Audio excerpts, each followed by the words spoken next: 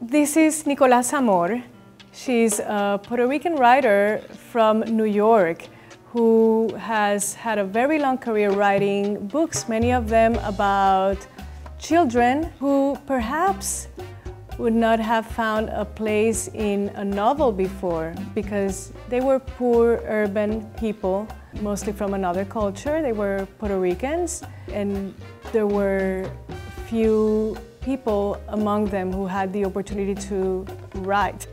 Nicholasa is a New Yorker, but she's also Puerto Rican. Her writing is very much about growing up in New York and that transplanting of Puerto Rican culture into an urban setting of New York and negotiating every day that culture there, keeping some things and giving up others.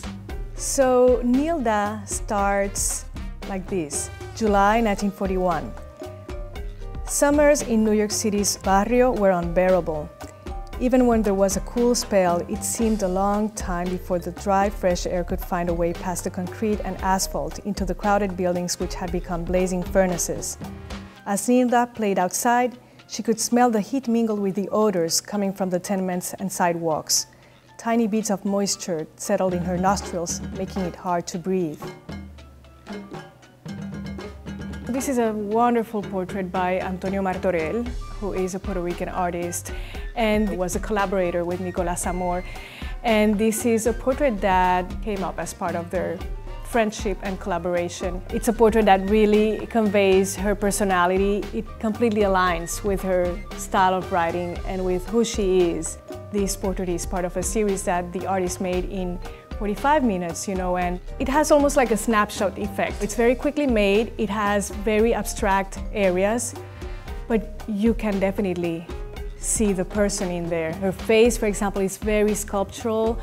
He achieves that effect through small brush strokes that define her cheekbones, her smile, her nose, her eyes. Everything smiles in her face, really. You see it in her eyes and you see it in her smile.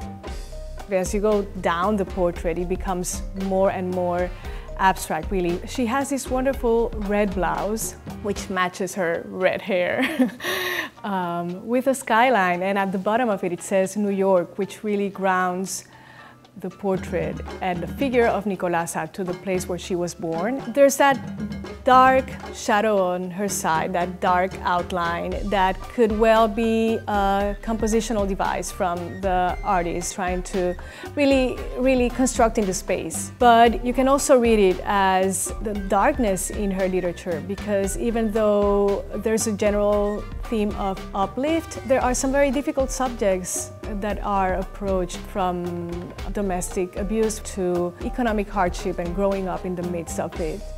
And we love portraits that speak to that relationship of collaboration. There's this wonderful complicity that you see between the subject, between Nicholasa and the artist, Martorell. You can almost feel the friendship in there, really.